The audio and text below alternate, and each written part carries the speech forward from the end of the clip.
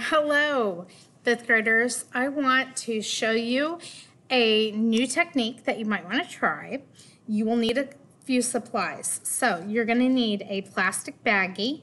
This was packaging from something else. So any kind of plastic bag will work fine. You're going to need a paper towel. You're going to need a bit of water, and you're going to need some markers. If your markers are washable, they work even better. Okay, so what we're going to do is we're going to print. You are going to draw, oops, that one isn't going to work.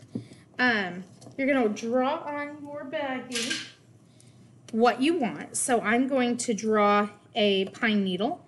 Okay, so all of my little strokes going towards the tip, just like we talked about. You'll see that the ink kind of just sits on top of the bag. Because this is a slick surface, it's not going to soak up into it.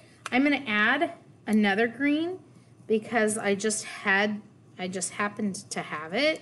Some markers work better than others.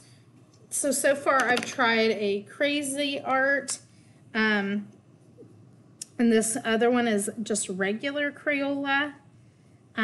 So I added 3 different colors. Next, I'm going to get my paper wet where I want my image. So I might even do kind of a light little line to kind of help myself remember where I want it. I will get my paper towel wet, squeeze it out. You don't want this to be dripping, but you do want it wet. Okay, I'm going to wet down the area on my paper where I want it, and then I'm going to just turn it over onto my paper. I don't want my paper soaking wet, but I do want it damp. Okay, now I'm going to push.